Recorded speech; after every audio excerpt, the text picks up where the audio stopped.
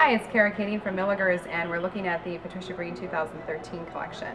The exciting thing that has arrived, of course, is the Halloween. It's that time of year, and I'm sure you're just as excited as we are to be decorating for that.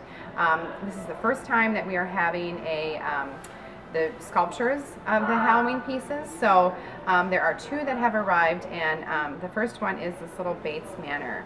And this is a haunted house. It's in this glorious orange color, which I absolutely love because it just really pops. It looks fantastic. And then you'll see, let me look at the front door here. There are these little spiders hanging from their webs, kind of hanging in midair throughout there. And then in all the windows, all the way around the whole house, are these little ghosts. And I guess it's not too haunted. They're not too scary. These ghosts look happy and they're enjoying the Halloween season. So I guess it could be a little more friendly than actually being haunted, but they are ghosts nonetheless. The whole base of the sculpture is all in this black glitter, kind of like where the grass would be or something like that. And then here we are on the sides of it, where you have they're kind of looking out, the shutters are open and the ghosts are there. The back of the house is probably my favorite part, where we have the ghost and then we have this autumn or Halloween tree. It's very branchy and how you would kind of picture a spooky tree to look. And then it has the little leaves that are in the orange and yellow colors.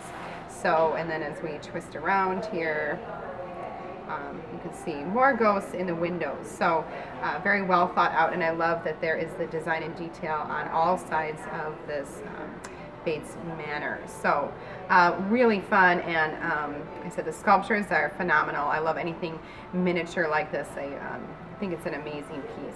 So, and then this little companion, and of course these can go in and we'll show you when we do the Halloween cornucopias that are new this year, how these can be placed in there.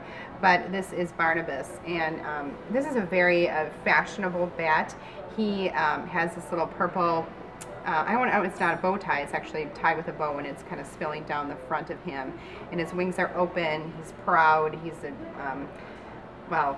amazing looking bat here. So there's just amazing little added touches to the detail. So he has just a little bit of glitter right along the top of his opened wings.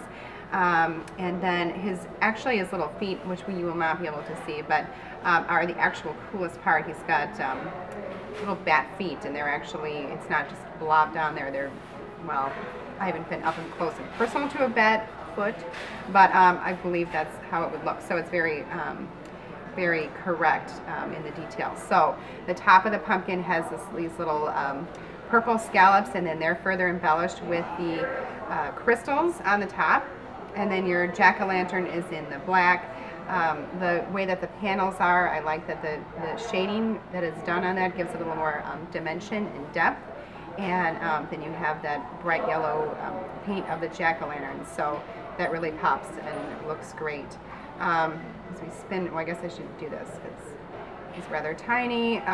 The way that he's painted in this black is appropriate for the way that the light would hit the ornament or the sculpture. So on the top here it's a little bit lighter black and then graduates down into a deep, richer, dark black.